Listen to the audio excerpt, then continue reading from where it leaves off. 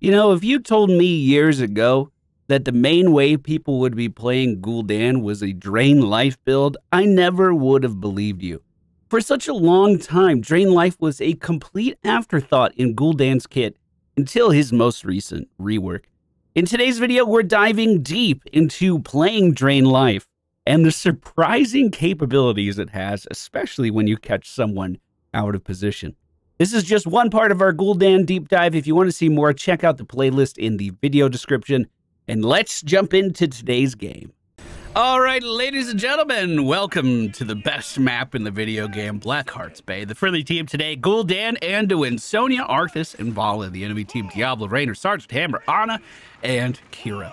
I'm going to do something against this team I probably shouldn't do, and that's going to be the Drain Life build. Diablo has 2 interrupts, 3 depending on his ult. Jimmy has 1, Sergeant Hammer has 1, Ana has 1. Everyone has ways of potentially interrupting me and screwing up our fun. But isn't that kind of the scenario you want the build tested in?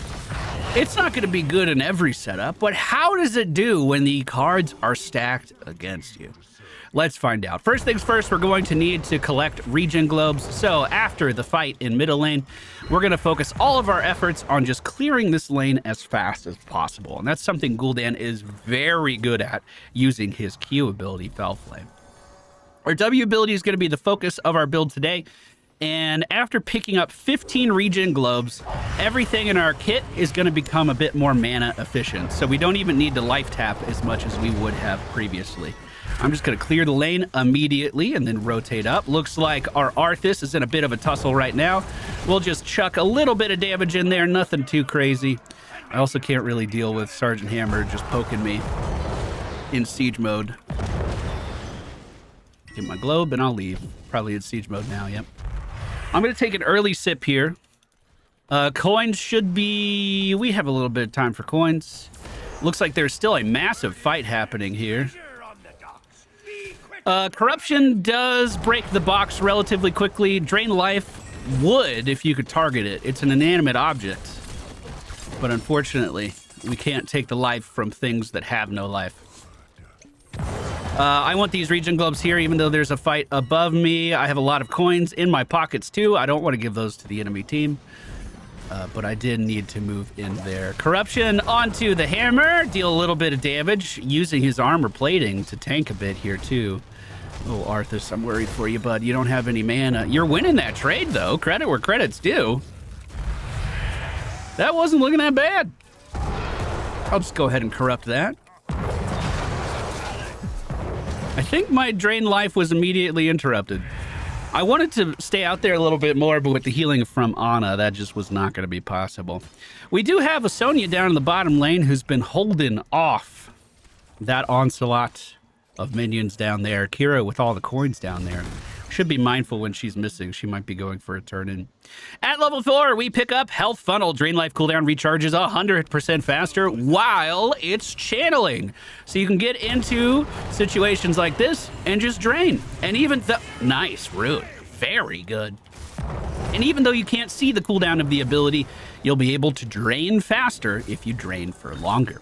The other half of that text says if a target dies while you're draining their life, the ability cooldown gets immediately reset. So we can move into a situation like this, drain the life of one of the coin camps, and immediately get the ability back to drain the life of the next one, too.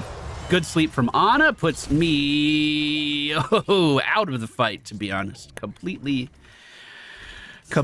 out of the fight. So I just want to life tap, and then we can get all of our health back simply by killing the minions in lane. We're very, very, very self-sufficient suddenly. I'm going to try to just walk this one out. Walk that one out. He can still flip me around. Jimmy can still interrupt me. I do have a healer on the way. Oh, I don't have a slow yet, though. That would have been nice. Good damage on Diablo so far. Kira jumping in on me is a bit terrifying.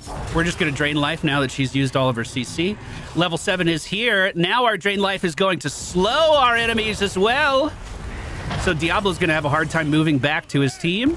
Good route on Kira. I'll try to play off with a... Oh, there's my slow. There's my slow. Can we get him? No, that's okay. I'll try to play off the route with a nice corruption. I am turning in. This will be enough for the first objective for our friendly team. While we've been doing all of this, though, Sergeant fucking Hammer up top is just sieging. Just sieging. Look at that damage. Goodness gracious. Vol is trying to answer it up there, moving in, but just gets pushed away. Let's see if I can do any better. Nope. Well, that settled that. Diablo's coming to kill me. I need to run. Solve that mystery pretty fucking quick. Nope, can't do nothing. Sorry. There's a big congregation of enemies in the middle lane right now. They just lost their building to the objective. I need 5 more regen globes to finish off our level 1 quest. And at least we got one right here. Once our quest is done, we're going to become more mana efficient, which just means I have to life tap less, which we're already so efficient at life tapping. I don't even think that's big of a deal. Do we babysit this? Is this our job? Coin camp is up. They are contesting that. I do like that our tank is moving in on that and chipping away at it already. They don't have their boost, so let's drain. Get those coins. Oh, that's a lot of damage coming in. I'm gonna drain life right here. Corruption out. Nice. Wow, I feel very tanky as long as I'm in the right spot when I start the channel. And shit, I was gonna go back. I don't need to go back. Just suck some minions, dude. Now we're good.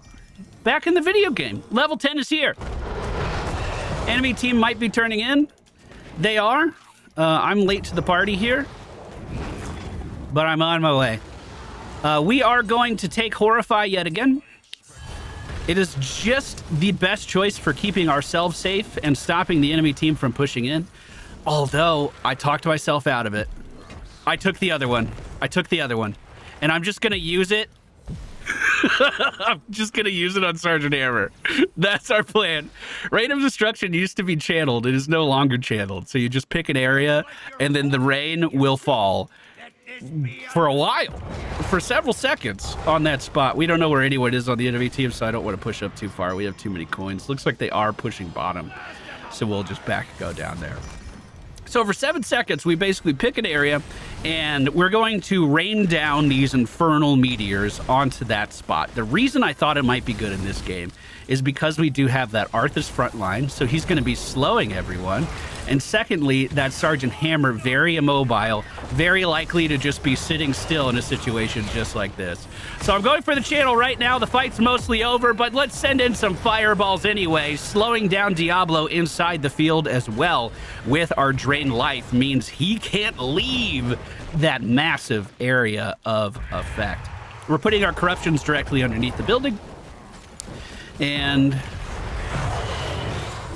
we don't want to push? Oh, I have coins. Oh, yeah. Yeah, I have coins. Okay, I'll turn those in. I'll turn those in before the enemy team respawns. Okay. Oh, I got ulted. They know where I am now. Eye of Horus might interrupt me. Also, depending on what Sergeant Hammer went, they went for Napalm, but they could hit me with the BFG and interrupt me. We got our turn in, though. That means the top building is going to die. We're going to life tap a couple times as we're moving back towards our team. Our Drain Life quest is done, so we should be pretty efficient. I do really love builds that just keep me active on the map for really long spans of time. And it seems like this is designed exactly for that, which is really fun. My ult's off cooldown, so I want to fight. The enemy team seems to be congregating up top near boss, or at least the only two that we could see. I'm going to check this coin camp really fast. Again, I should be incredibly efficient at getting this. We just drain life. Look at that. We just hit level 13. Increase healing from our drain life with life harvest. Absolute no-brainer there. We're already channeling. Let's heal for more while we're channeling. I kind of want him to jump on me, so I'm just poking at him for damage, hoping he would take the bait. He didn't take the bait. She did! surrounded. Okay. Hello. Slow her down, make sure she can't get away, and then immediately go into channeling the Rain of Destruction. Sergeant Hammer is gonna have to leave. Anna is trying to walk out of there like a little sniper, and every single time we kill someone, I just move up and slow down the next target that we could attack. This is pretty fun. This is a pretty fun way of playing Gul'dan. I remember back when this was the, like, nuanced isn't the right word, niche way of playing. This was a very unpopular way of playing Gul'dan. Now, if you look at his most successful builds, Drain Life is almost the entirety of it. I gotta say, I'm a fan. That is really, really enjoyable. Rain is not only good in team fights, it's also really, really good for sieging. Because you're raining down on such a wide area, it's very likely that you're going to hit the hitbox of the tower or fort or whatever you're trying to defend. It's very likely that you're going to hit it multiple times, especially when we're talking about pushing in on a core. If I can just cast Rain of Destruction, we're going to be looking at a very significant portion of damage. And then we could just walk away. We don't even have to follow that in. We could just move in and cast and do it. To follow up with that, at level 16... which we're getting very soon, we have the Darkness Within talent. So if we deal damage, it'll empower our Drain Life. It'll empower our Life Tap, which will give us 25% spell power for 5 seconds after Life Tapping. So if we can go in, deal some damage, and get this thing to empower, then all of a sudden, 25% more spell damage means that our Rain of Destruction is dealing 25% more siege damage. And again, if we can get that on top of a core, it is ridiculous how much damage that can do. And it's really not difficult to get this thing empowered either. Just that little bit of damage we did on Diablo there was enough to start it. So I'm going to pop my trait and just walk up and use my ultimate now. And we can see this really start to come into play. The buildings are falling. Diablo took a buttload of damage there that I don't think he was expecting. And we can repeat that right now, actually. We have Drain Life ready to go. We dealt enough damage to empower our Life Tap. And then we get critical hits on our Drain Life here. Look at that. That is so fun. He is about to be slowed again. If I can get in range, no, I'll settle for killing the building. Oh, God, there's a fucking hammer behind me? Wait, what? What? I'm fucked. No! You're killing spree beyond. Did Hammer sneak up behind us in Viz, dude, and cut off the escape? That was not the play I was expecting. And it worked. Wow, dude. Wow. If we take a look at our stats for this game, we've done good siege, we've done good hero damage, we've done really good self-healing, too. Look at that. On par with Sonya. So, we are out of the fight for a little bit. There's no boss that the enemy team could take. There's no big coins up on the map, no chests. But there are enough small camps that they could fire off a barrage if they want to. In fact, right now, they have enough to fire off a barrage if they would like to. Looks like they are trying to siege our building before turning in, and that's really smart, because that means that their objective is going to be dealing damage to our tier 2s instead of our tier 1s. I do think they're going for that right now, if we could get over there. I don't have an empowered Life Tap ready to go, but that's okay. We'll just delay casting our ult until we do. And we should try to ignore these people up front and just, yeah, get in on the big guys. Slowing him down. Empowering. Okay, I didn't cast it. Here we go. Oh, shit. Got interrupted twice by Kira. I should be able to kite this out, though. Hammer with another flank. I'm just going to cast my ult immediately. She's rooted. I need to dodge. Oh, the boomerang. Oh, God. All right, enemy team all of a sudden back in a commanding spot here. 4 members of the enemy team take it down. We only managed to kill their Anna. Kira keeping me preoccupied on the back line there for quite a while.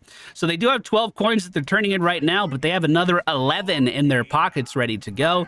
That barrage will likely kill off this central building and give them the XP they need for level 20. We see Kira up in the top lane. I thought maybe they were eyeballing boss, but 30 seconds left on that until it's ready. So likely just sieging bottom. We have Rain of Destruction ready to go. So as soon as we're up, we just walk towards bottom and drop it. Last 3.